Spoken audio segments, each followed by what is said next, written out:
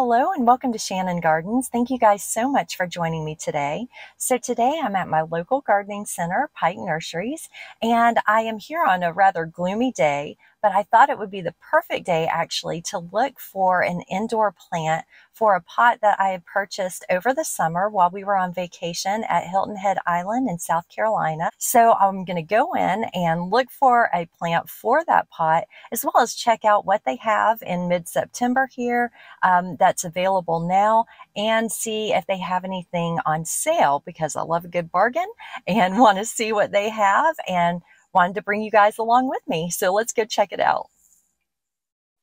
All right, we are headed into the houseplant section at Pike Nurseries. See what we can find here.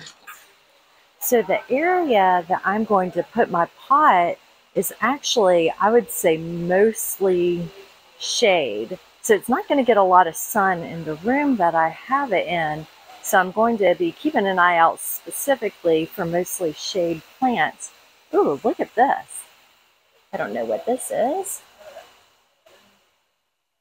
Pepperonia pearl. Look at these little spikes. That is so neat. And the variegated leaves. And they have red stems. That is lovely.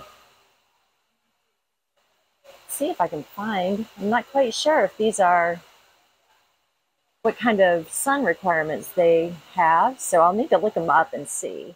Okay, so this is a cool plant. I'm going to try to pronounce it, Calathea. But look at these leaves.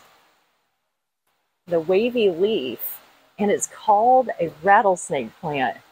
That is so different and unique. Now the pot that it's in, I think that's a little bigger than what I'm looking for, but what a neat plant. So this is a lower light plant, and look at the colors on this. That is beautiful with the reddish pink outlines. And then if you look at the stems, I'm not going to try to pronounce it, but here it is. And it says lower light. And if you look at the base here, it looks like it can be divided.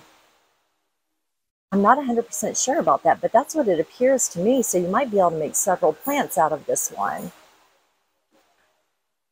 They have several trailing plants here called pothos, which is low to medium light. Now, I'm not necessarily looking for a trailing plant, but I do think that these are very pretty. And of course, I love the lime green. That is by far my favorite. I love a bright lime green color. It just brings so much light into whatever space you're looking to put it in, although this variegated leaf is quite nice as well.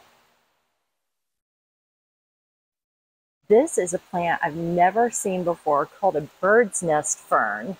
And if you look, you can see where it gets its name by the leaves wrapping around, and it creates a little bird's nest looking plant.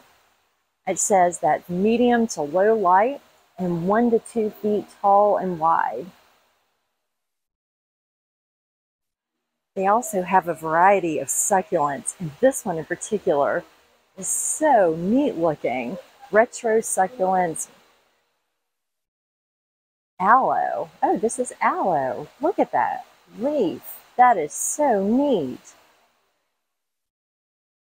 Now these have highlight requirements. However, if I had a space that I was looking to fill for highlight, I would definitely use one of these. And it's neat, the bloom is actually flat. Isn't that pretty and bright? I wanted to show you the length of the stems and how dainty they are with these beautiful leaves on top. That is a very attractive plant, and this is in the low light section. I think that is so pretty.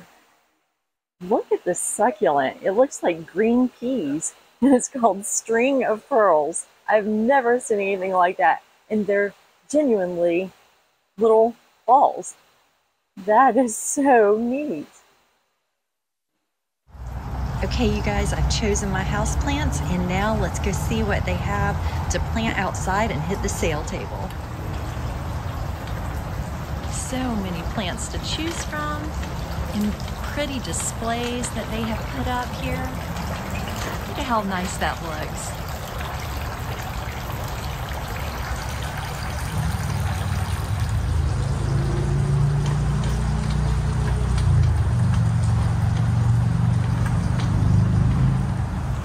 They've got quite a bit for sale back here.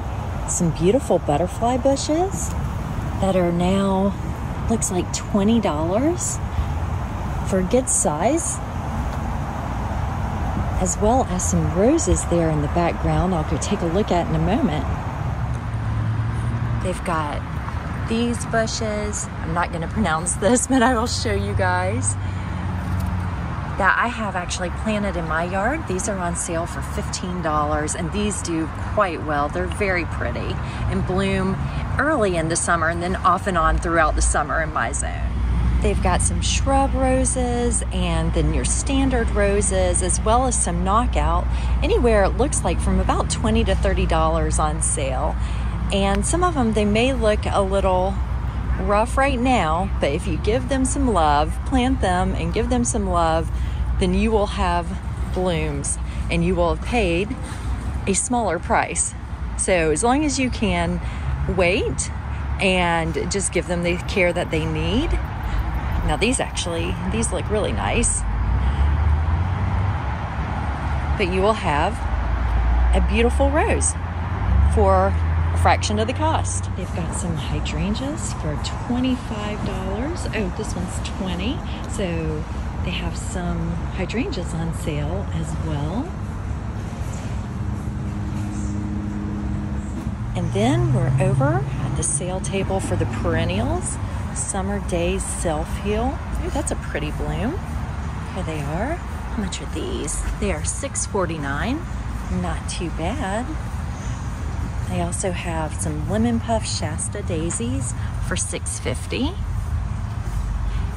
And again, while you won't get the flower now, if you get something on sale, a lot of times you can go ahead and plant that, and then you will have it next year and you will have spent quite a bit less because you got it on sale. So you won't have the impact of the initial flower right away. However, you will have it next year and you'll appreciate it that you spent less than you would have. Ooh, look at these. The Delphinium for $10.50. Another great deal, they've got their butterfly bushes for 30% off. That's quite a bit of savings right there. And they're still blooming. So you'll get a little bit of bloom time before those go dormant until next year. So they also have some grasses on sale, but I wanted to show you guys this one in particular. It is called the Giant Horsetail Reed. Look at that. That is very cool looking. Oh, and the one next to it with the curly stems, very cool. And lots of mums. I'm not quite ready to plant mine yet, but I will be in the next couple of weeks. But look at this, so many different beautiful colors to choose from, beautiful fall colors. And one thing I learned about the mums today is you actually do not plant, or I'm sorry, you do not water from the top, you water in the soil at the base, so under here, to prevent insects and disease. You guys, I just wanted to quickly show you these little plants for their tiny pots, or if you wanted to plant multiple in a bigger pot. But what was really cool to me was this red air plant. How pretty is this?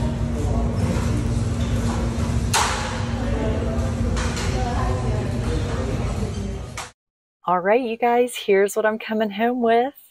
I've got my beautiful plant here, that red leaf. And then, honestly, I walked by this one so much, I decided I should get it. If I keep walking by it several times, then it's coming home with me. And then my red air plant to play off of this plant. All right, let's get to planting. All right, you guys, so I'm back and I'm ready to plant these new plants. First, I wanted to show you the pot that I was referencing that we picked up on our summer trip to Hilton Head Island in South Carolina. So this is the pot. It is kind of a gray-blue background, and then it has etched flowers in it, which are brown. So it kind of can go with any kind of decor that you have, which is what I look for when I look for pots, is a pot that can be moved from room to room. I often change out plants in my pots just depending on how they're doing or what they look like, and or move them as I try to test out where is the best space for them. And so I like pots that I can do that and kind of go seamlessly in our house. This particular brand is this, in case you guys are interested. That's the brand of the pot that I got. And the plant that I'm going to put in here is the peperomia. I believe I'm saying that correctly. So it is this plant. I am choosing this plant for that pot because it has kind of a silvery green leaf, and I thought that that would play very nicely into this grayish pot. I think that that goes very nicely, and actually the shape of the leaf of the plant is the same shape of the petals on the flower. So I just thought that looked really nice. So I'm going to put this one in there. And again, this has the red stems.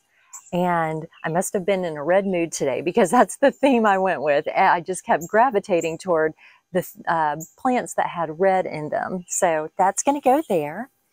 And then the next plant I got is this beautiful, beautiful red air plant right there. So pretty. They had orange and green as well, but I just thought that this red was so striking, and of course went with what I had purchased here. So I got this one. I could not walk away without getting this plant.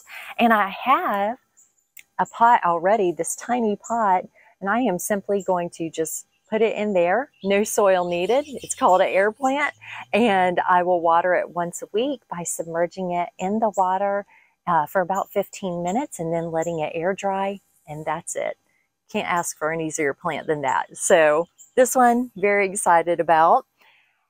And then my last one that I got is this aglaonema. I hope I'm saying that correctly. I'll show you guys the tag just in case.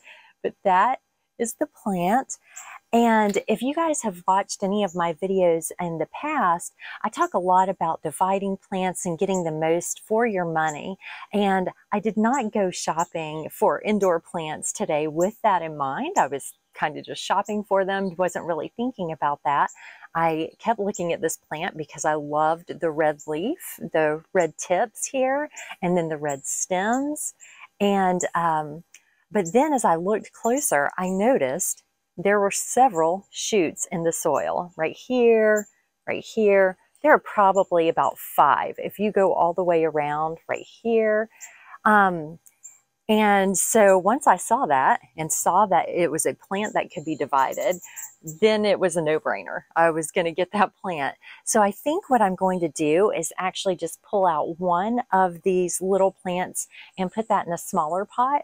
I'm going to keep the rest of this plant intact, put it in a bigger pot, and then as it outgrows the pot I have it in, or if there are more offshoots, then I can divide them at that time and expand that plant from 1 to several. So I'm very excited about that one as well. And let's get these in the pots. All right, you guys, here's the final product. I've got my 4 new plants. I love how the red in each plant plays off of each other. And I'm excited to get these inside and placed where I want them to go. Thank you guys so much for joining me today on our visit to Pike Nurseries to look at the indoor and outdoor plants as well as the sale items that they had. I hope that you enjoyed it. Please make sure to like and subscribe. And until next time, bye.